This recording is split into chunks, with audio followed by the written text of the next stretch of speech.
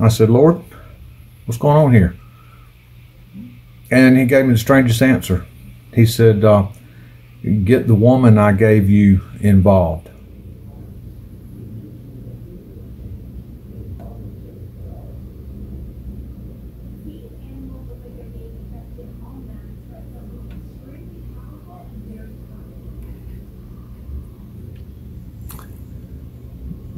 This is what I've used forever for cuts and scrapes and so forth to help them heal and, you know, keep the infection down. But as you can see, and from what I found out about the product, they're pretty serious about this expiration date. So let me share what happened here with you. Well, I thought I'd share this with y'all because this been heavy on my mind. I've been thinking about it and thinking about it. Last Wednesday, April the 7th, I had a serious event on my John Deere 4020 tractor. I snagged a big rock and the tractor reared up, and it all happened incredibly fast. In fact, I recorded a little piece in the video and put it up in the last video I put up on my channel. And I was going to stand there and describe what happened. And I started to talk about it. And then abruptly, I just said, I don't know what all happened. And you know, I've looked at that video. The tractor reared up. And I don't know exactly what all did happen. It happened real fast. I'm still alive. And said, yeah, you just abruptly, your thought went from you were going to describe what happened to I don't know what happened.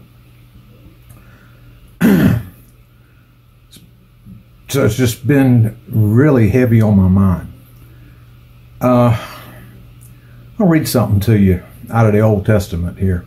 It's in the Psalms. Psalms 91 starts verse 9. It says, because thou hast made the Lord, which is my refuge, even the Most High, thy habitation, there shall no evil befall thee, neither shall any plague come near thy dwelling.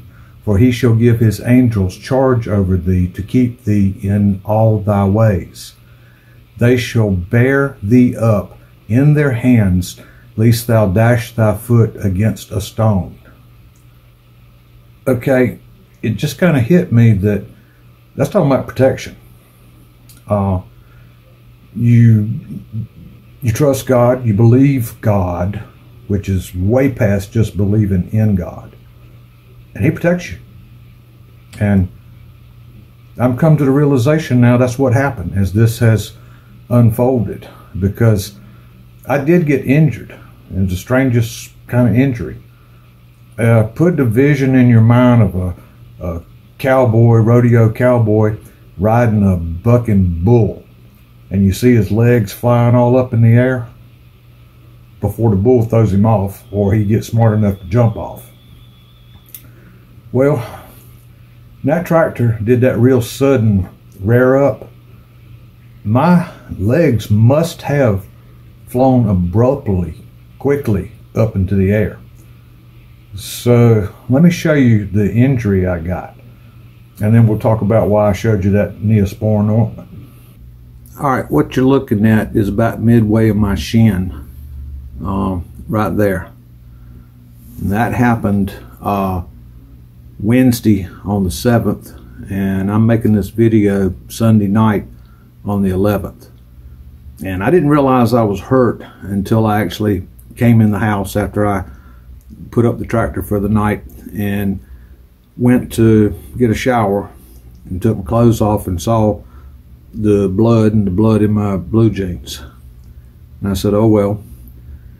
So anyhow, while we're looking at this, because I'm going to get the camera off of it, but you see the redness all down in here?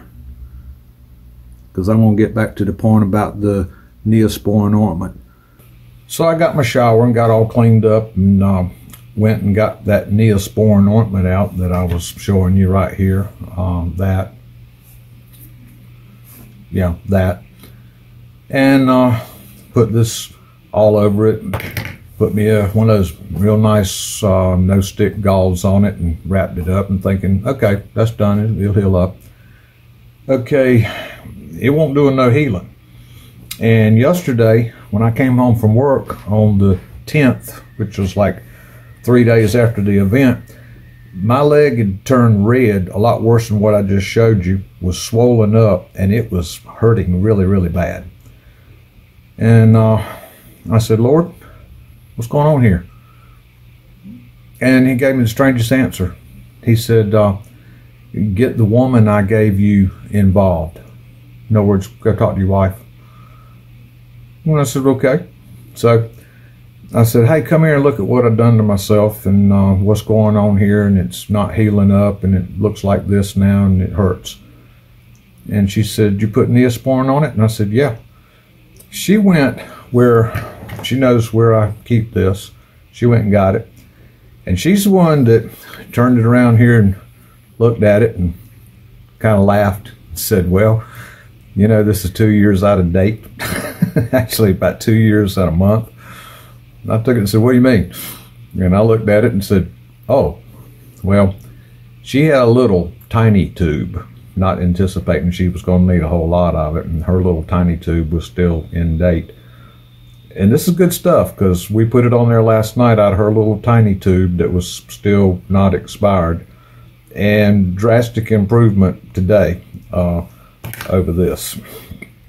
But I kind of laughed after I sat there for a couple of hours, and some of that heat and swelling from something that's infected kind of went out of it.